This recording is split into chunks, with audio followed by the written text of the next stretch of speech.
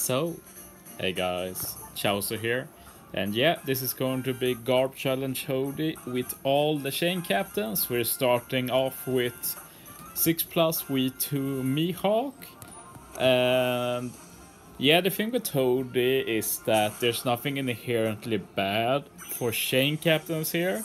Like, the big one is probably the burn, since chain captains are usually not killing until like the 5th or 6th hit. So you do take a lot of burn damage, so you need something to remove it, but other than that, like, what made team building mostly hard here is the final stage, since you do need a lot of damage output, and like,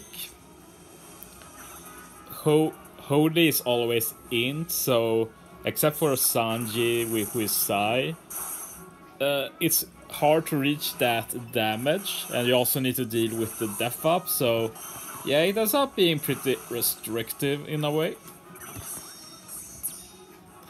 And yeah, you need a plan for all stages, like this stage for example. But yeah, for both the Mihawk and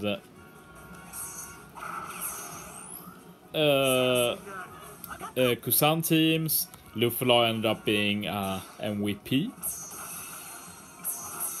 The weird thing with Luffy with Mihawk in particular is that only Law himself is a slasher, Luffy isn't. So if you swap to Luffy, you lose Mihawk's captain ability completely, you do no damage. Unless you use Luffy Law special, because Luffy Law turns into a slasher then, which is what we did here. And yeah, we are stalling a little bit now, getting CD back and such. Also fishing for quick or strength orb, so we can take these guys out. Because yeah, when Luffy Law can swap now, we can take out one of them. And yeah, we did get a strength orb now, so we can just target the strength guy, break the barrier, take him out, and then finish off the other guy with Luffy Law.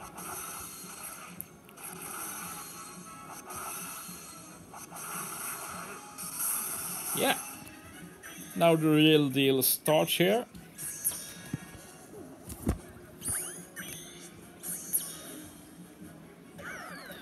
And yeah, Luffy Law has the EVA support here, absolutely essential. We're not going to be able to withstand all that poison damage. The great part with 6+ V2 Mihawk is that he's the by far bulkiest chain captain, and yeah, that really helps when you take hits, you get residual damage and all of that.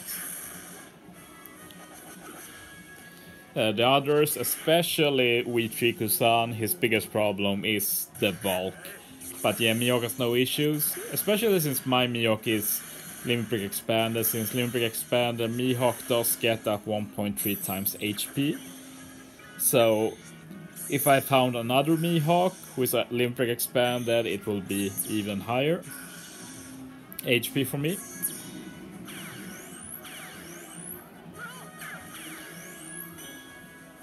And yeah, I'm setting up for next turn.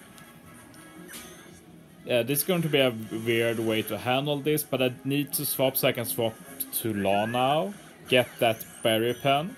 And to secure the kill, I also need extra damage, so we're using one Mihawk ore boost here.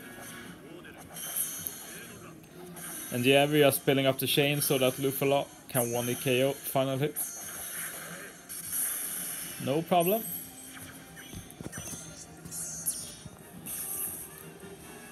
And yeah, the para here obviously doesn't matter. We have the ship, we still need to stall a turn, so Luffy Law is ready.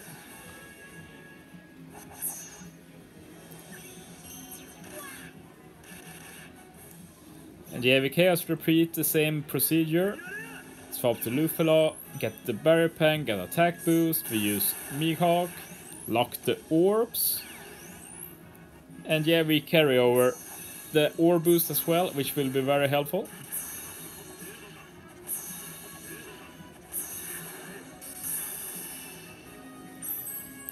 And yeah, as said, the burn here is annoying. It's the only reason we have the rare recruit page 1 here.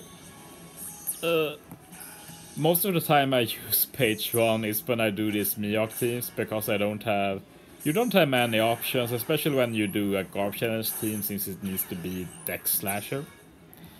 Buggy support gets extra attack boost. And yeah, you always want to take out this side guy right away, since he starts HP cutting you, healing and stuff. Very annoying. And yeah, you sadly can't one-turn this, but it's fine. We have well enough HP.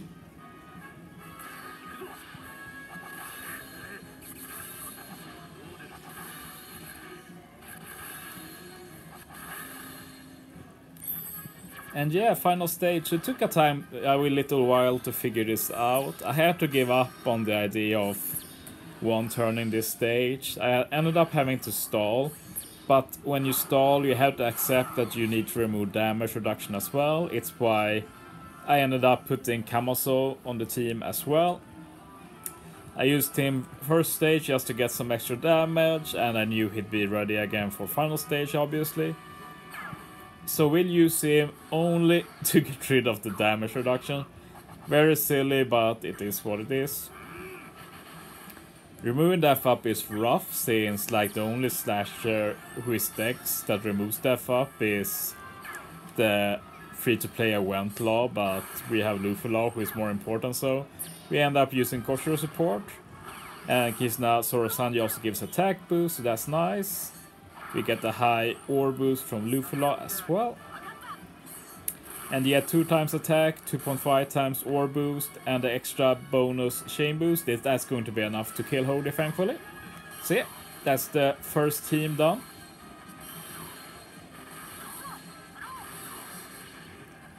So, good start. Moving on to the next one. And yeah, it's time for the 6+V2 Sanji team. And yeah, there's a lot of familiar faces here, like 6+V2 Sanji requires you to use fighters, so you need to go for fighter and Sai, and there's only that many super good options. The odd one here is probably the Kizuna Koala. Not a good unit, usually just no reason to use her.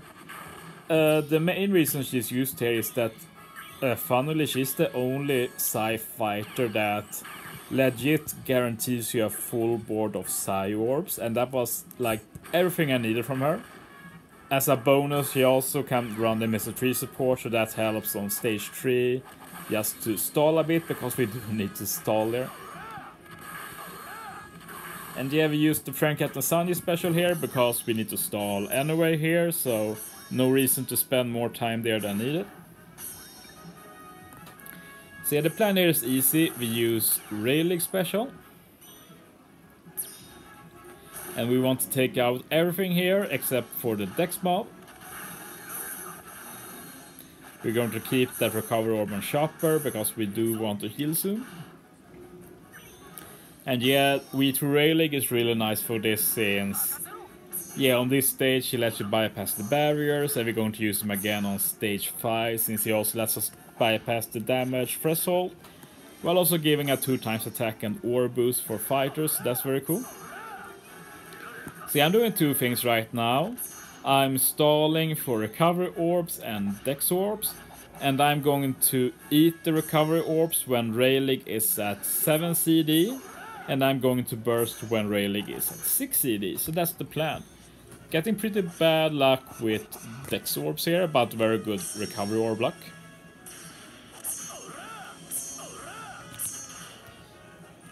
And yeah, I think 2 recovery orbs is definitely fine, like to survive the rest of this, but yeah, we're going to eat them soon.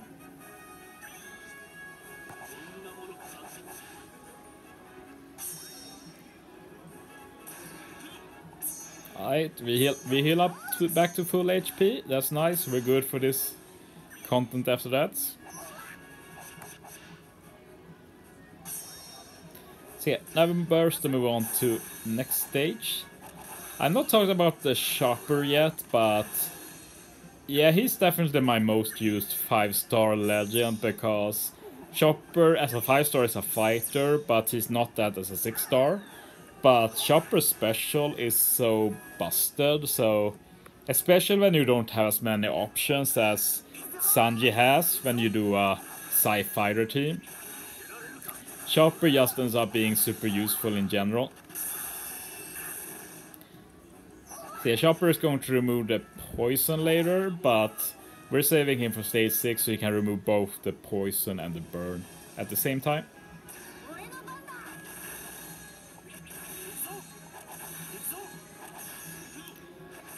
And yeah, we're finally done with this stage. And yeah, we're going to use Koala now, and the main reason I want to use Koala here, like, it's 2 reasons. First, of course, the full board of matching orbs here. But you need to remember it's not just full board of matching orbs for this stage, because this guarantees that Robin gets a Psy Orb. And I'm going to save this Psy Orb on Robin until the final stage, because that means Robin can give the Psy Orb to all other units.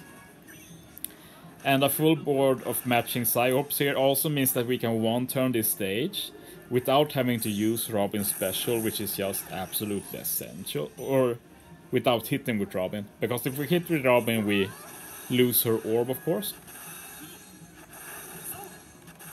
But yeah, we can just kill without hitting with Robin. And yeah, of course there's minor orb RNG here. We're going to rectify that with Chopper support. He has the Psy gear for Luffy. So he will make most orbs matching, everything except for Dex and Quick, I think. So yeah, minor RNG, but it's not like we need everything to have matching orbs. That's just a nice bonus this run.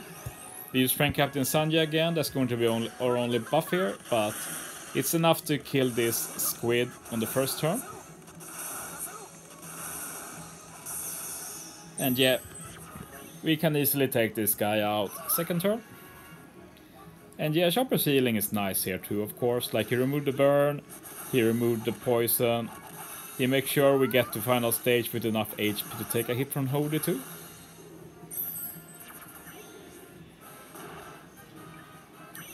So yeah, we have 2 specials left. We've saved them in the entire run because their supports are very important.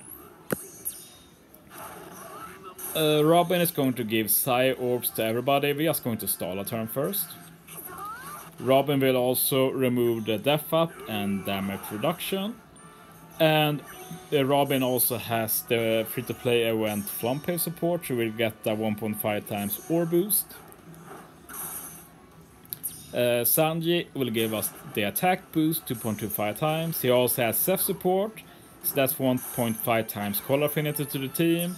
So yeah, considering that we are a side team against an int boss, yeah, this is going to be well more than enough damage. Yeah, easy kill. So yeah, the main problem with that team is survivability really, and needing to use a ship that doesn't have easy perfects. I felt like quite a few of those were kind of annoying to hit perfects with consistently too. So that took me quite a while. This wasn't that bad though. I actually used Mary for this team in the beginning. But when I got to final stage I lacked like 2 million damage, so I went with Liberal Hind. It's the better ship anyway, like, you get higher attack, you get higher healing, you just miss out on the easier perfects.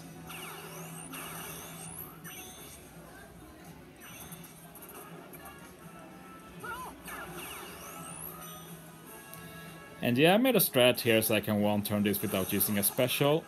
Just need to make sure I hit the strength guy last and he will take enough damage to be taken out, and Luffy lost swap will guarantee the kill on Hody.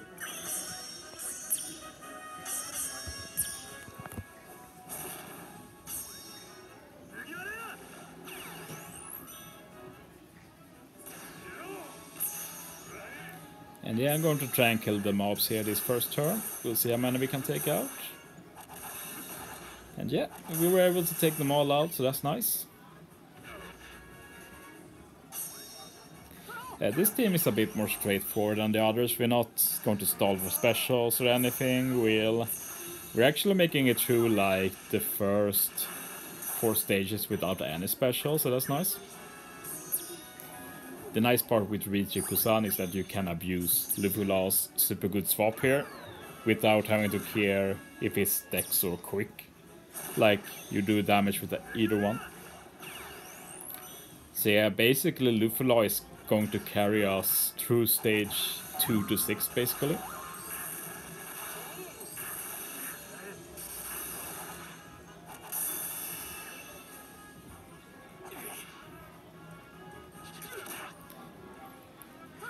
And yeah, I definitely rate Lufula as like the best sub for Ichikusan in general. They have such great synergy, and I've talked a bit about this before, me using Lufula with Kuzan, but Shane Captains really makes better use of Lufula's qualities. Since like with your swap, if you want to go through barriers, damage threshold and such, only Lufula themselves will do most damage. So with the chain cap, that just maximizes their damage output.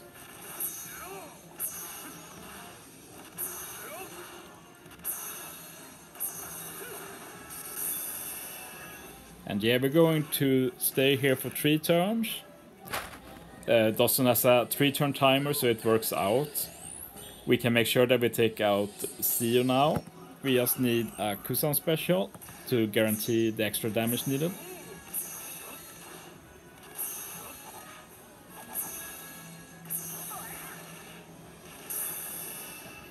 Cool. And yeah, we can swap back to Law now. And we can take out Dawson now. And as I talked about earlier, HP is the biggest issue here. But the Liberal Hint helped, and I did eat an extra meat dog there, so there should be no problems at all. When I used Marigo, I had Marco support on Whitebeard for some extra healing, but since I didn't need it now, I have Odin support now for extra damage final stage with the 1 orb. But yeah, we use GC Kuzan here, and we use Whitebeard. Whitebeard removes the burn. We get some extra chain boost and attack boost to Whitebeard and Smoker. And yeah, that will be enough to take out the squid here, which is the main priority. I messed up my tap order a bit, but it worked out, so it's fine. And yeah, Lufula is going to do his main final job now. Swap again, use his special finally, and this will let us take out this very annoying dex enemy for this quick team.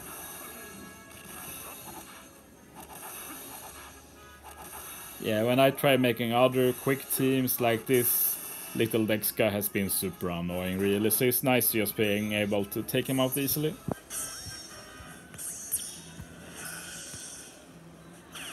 And yeah, we have just enough HP to survive here. You take like 15,000 from Hody, so we're good. Some support to guarantee matching orb. I'm going to hit 1 perfect with Soga King here. Removes 1 turn of Death Hop, so Death Hop is gone now. And Jay puts up damage threshold now. Soga King special removes 3 turns of it and gives an ore boost, very low, just 1.75 times, but yeah, we have a very high attack boost instead, 2.5 times. And we have a lot of high attack units, and as said, Whitebeard has the 1 orb, so we're going to hit last with him, and that will add a lot of damage as well.